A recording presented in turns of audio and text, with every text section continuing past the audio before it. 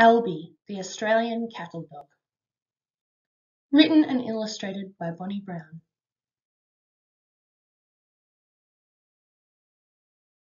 Today was Albie's first day on the farm and he had lots of jobs to do. The farmer said he had to help the other dogs, but everything was so scary and new. At every turn, Albie found something big and loud, and when he wanted to hide, the farmer said he wasn't allowed. He tried his best to keep up with the other dogs, but he was too scared to jump over the chopped down tree logs. Albie followed the farmer into the stables. He was cleaning out the stalls for the next day, when all of a sudden a horse said a big neigh! And Albie ran and hid in a pile of hay. "What are you doing in there, silly Albie? You're supposed to be helping me keep the horses at bay," said the farmer. When the farmer was fetching the eggs from the chicken coop, Albie yelped when the rooster swooped. Henny Penny and her baby chicks came rushing out to see the commotion. Poor Albie's eyes were filled with emotion. "You need not to worry," said Henny Penny. "You'll be used to that pesky rooster in a quick little hurry," she assured him. The farmer started the quad bike with a growl and a pop. Albie shrieked and wished it would stop. Diesel and Boots chased the bike through the paddock.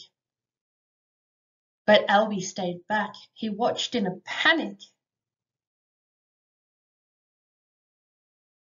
He met a young goat named Billy the Kid, who kicked and jumped and bucked and flipped. He was brave and fun, jumping from really tall stuff. Albie wished he could be just as tough. Albie asked Billy the Kid, "Why aren't you scared?" Billy the Kid said, "I just think of the fun instead."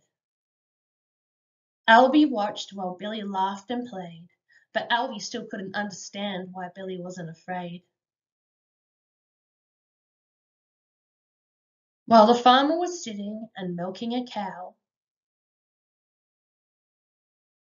it kicked over the bucket and made Albie howl. "Ow!" The pigs were next. The farmer grabbed the feed. The pigs got excited and moved at great speed. This caused a ruckus and a lot of strange sounds. Albie jumped and ran behind the hay bale rounds. The turkeys gobbled and chuckled in the pen. When Albie got too close, one pecked him through the fence, and then again. Gobble, gobble, gobble, gobble. With a cry and a yip, Albie ran for cover. The farmer let him rest. He needed to recover. The next job was to round up the sheep. Diesel and Boots ran with a bound and a leap. But the sheep were too big and too loud and too fast, and poor little Albie just couldn't get past. He tried and he tried, but at every turn, a big woolly sheep would cause much concern. Albie was worried the sheep would get out because he wasn't quick enough. This filled him with doubt. With such a big day, Albie felt defeated. He walked back to the farmhouse, sat down and retreated. With his tail between his legs and his head on the ground, he almost didn't hear Diesel, Boots and the farmer come around. The farmer scooped him up with the other dogs in tow, and he said, "Come on, Albie, just one job to go." The farmer filled up their bowls with dinner and treats, and the three of them enjoyed all types of meats, before coming together and laying by the fire, for now it was bedtime. time to retire. With a long day gone and another to go, the farmer said, "You did a good job, I want you to know." With a pat on the head and a flick of the light, the farmer went to bed and said, "Good night." Albie thought of the day that he'd had and decided that it really wasn't that bad.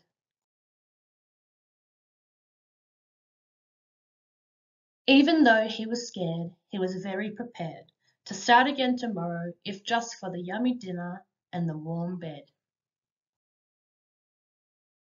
The end.